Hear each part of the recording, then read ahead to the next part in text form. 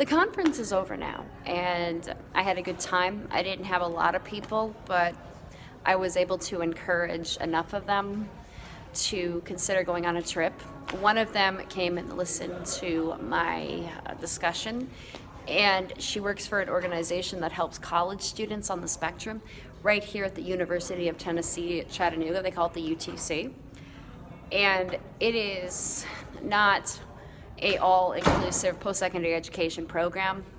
They're inclusive, but they have support systems to help somebody become accustomed to college life and into the real world, that kind of a thing. Hello world, I'm Miyah Ryan, and I'd like to welcome you to the latest episode of my blog series.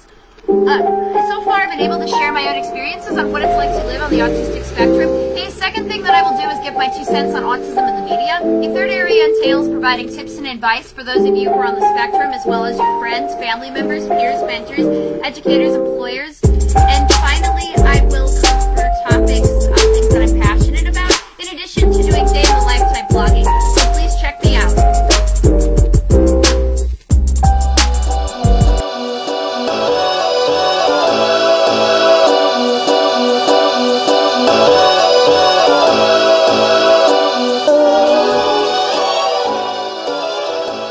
Got up from a nap and just got out of a bath and a shower, and I'm getting ready to go out and spend the night on the town.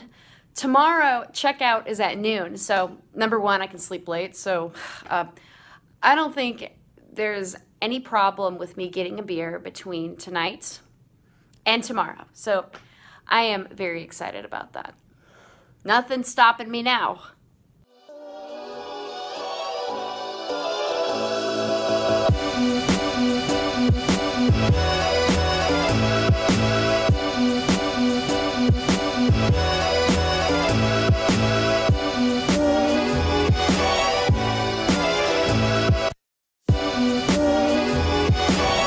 I'm coming back here tonight because, again, the food is affordable. It was either this or go to Five Guys, but they have them in Atlanta, and the pizza here is great. So, here I go again. Lupe's double whammy.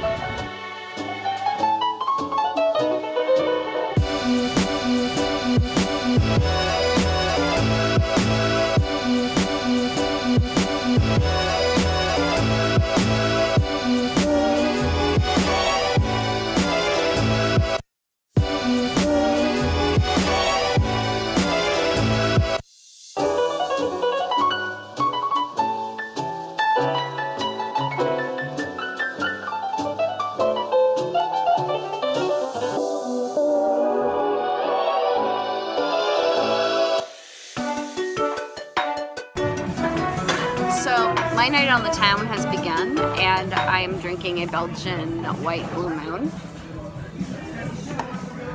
And I think I'm eligible to drink, so there.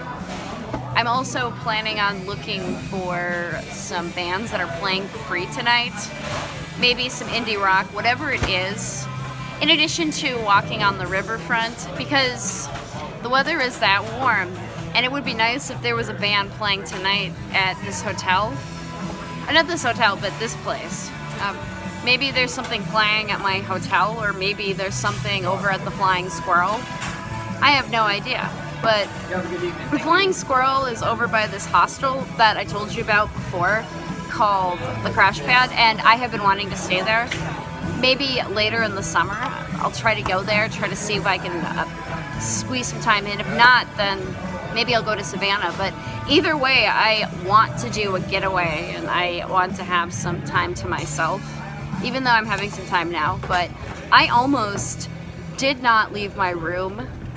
I almost wanted to stay and goof off, and then I got dressed and said, nah, I'm not gonna waste a good time to miss a sunset right over the river in the west. And I love the Tennessee River, and I've been over there before, so yeah.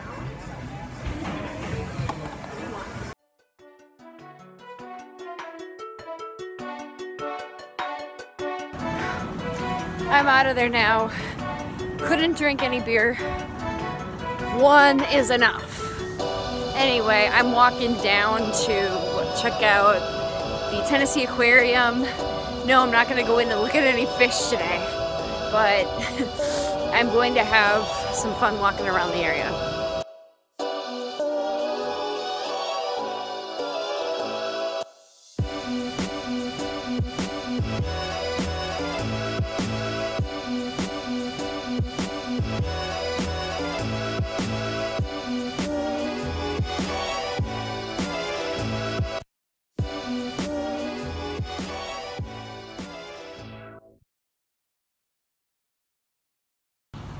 So this is a number of years ago now, and what I wanted to do is talk about something related to Chattanooga that happened a number of years ago.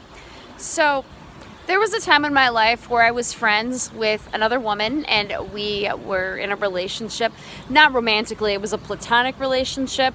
She married a guy and got married to him in 2010, and I was a bridesmaid in her wedding.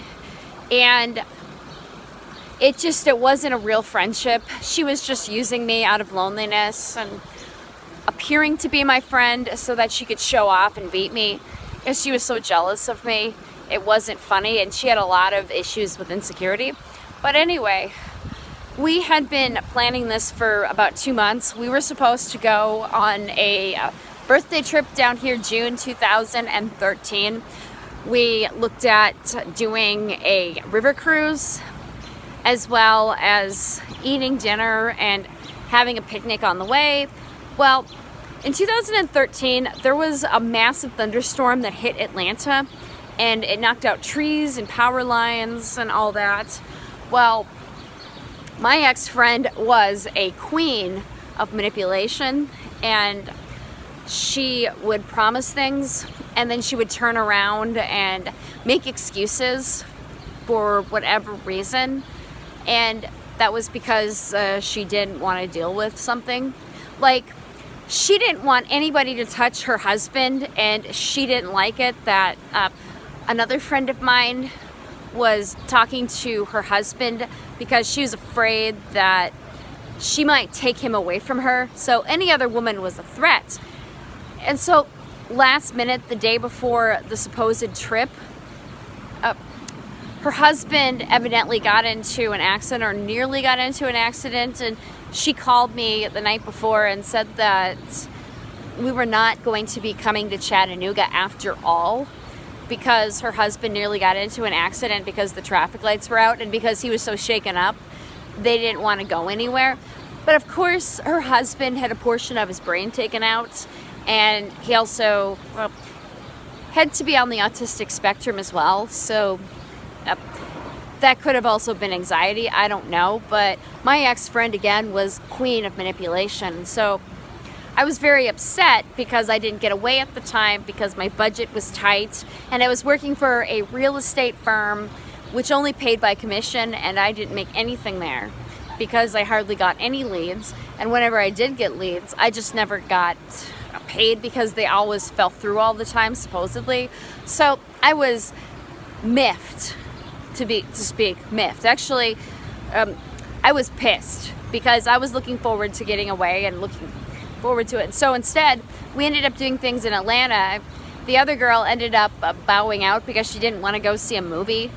She just wanted to do something like playing pool at my ex-friend's condo because they had a pool, and then going out for pizza over there. But my ex-friend wanted to watch the Star Trek movie. So either way, that's water under the bridge now, and I'm back in Chattanooga, and I did an autism conference, and I ate at Loopy's, and I've been there about 4 times now, and this is my 3rd time back to Chattanooga. Maybe I should come back and make up for what happened in 2013.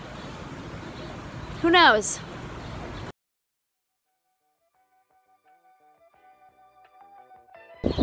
Let's see, I don't want to slip, especially with me having a little bit of beer in my belly. You can't see how slippery. It's a little slippery, and the water is a little cold. I can hear kids back there.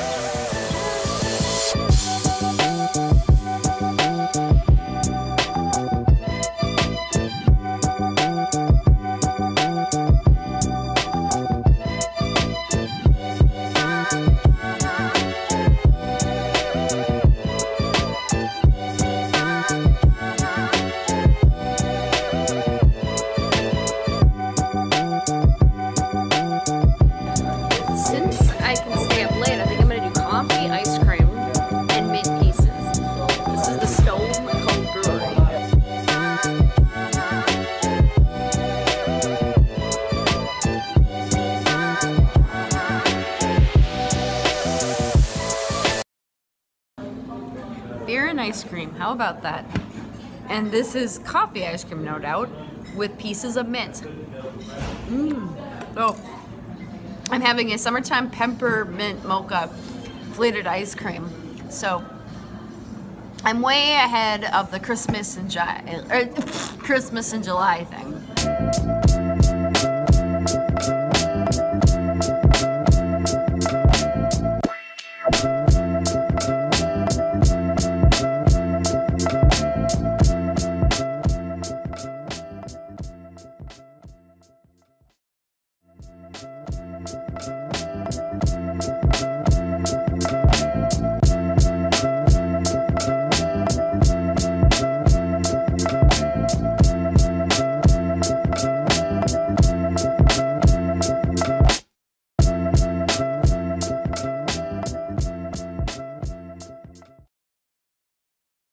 My me time continues, but it's nice to be back.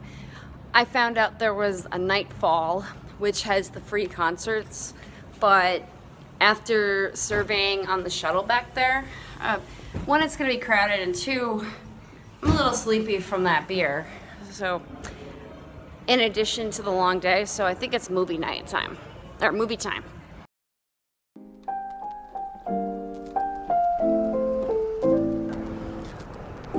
Beer and ice cream. I had a beer tonight and an ice cream, not together. I didn't have any beer floats, but I had ice cream, and then later on I just went to the Stone Cold Creamery and got myself some ice cream, and now I'm just walking around. I think I'm gonna skip the bands and go straight home. I mean, not home to Atlanta, but straight back to the hotel now and have movie night. I think I'm gonna try to stay up as late as possible. I mean, I can't sleep until noon, but I can sleep in at least till around 10 o'clock. And that's a good thing. And then I can go and grab brunch at Burger King, which will be right by the bus stop. And just go on home and enjoy the rest of my night.